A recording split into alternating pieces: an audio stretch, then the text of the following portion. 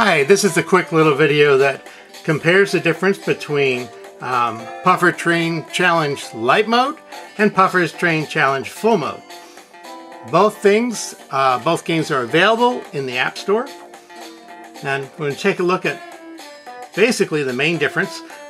First of all, in Lite mode, you notice that there's little advertisements you'll see on the bottom. Probably the big difference is in Zen mode. Zen mode is the mode where you use the little toy train. In full mode, you would see 16 games down here. Up here we see 12. This is the mode. On level 4 here, I can try moving around, trying to figure out what's the best way to solve this particular level.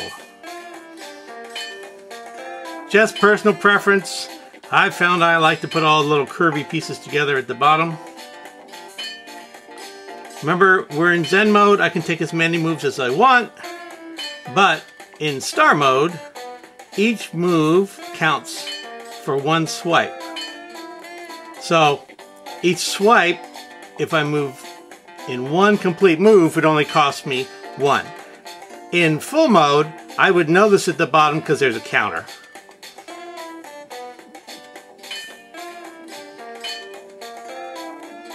So, just like in both modes, you can go ahead and use Zen mode to figure out the best way to run.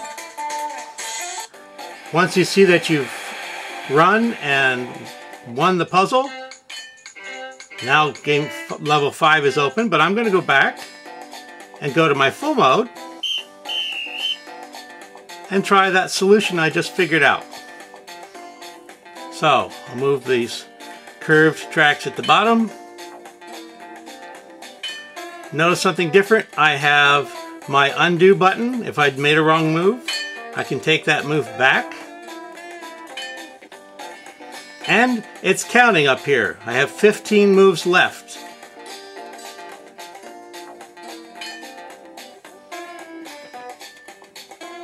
So as I move my track, it's counting each one. So I'm taking full swipes, horizontal or vertical, no diagonals, because I'll get fussed at.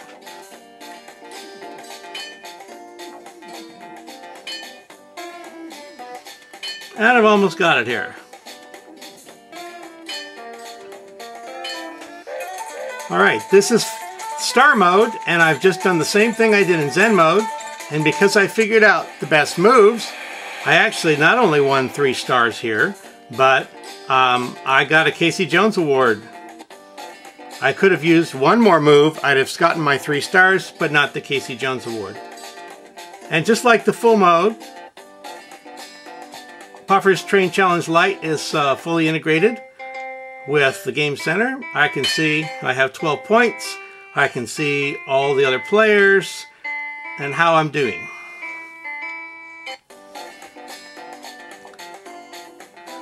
So let's look at what maybe the differences are. World 1, I have these 12 levels here I can play. This is World 2, and I can do Zen mode in the first 4. Of course, I have to get up here. You open one level at a time. In the Casey Jones bonus worlds, in Zen mode, I can play the first 4. In full mode, I can play them all. And one other thing you'll notice is missing. In the full mode, there's a golden spike sitting over here. There's a way to win what is known as the Golden Spike Award. Opens up a whole nother level of worlds, bonus worlds, called the Clementine bonus worlds. And those are only available in the full mode. So, you can play a lot of Puffer's Train Challenge.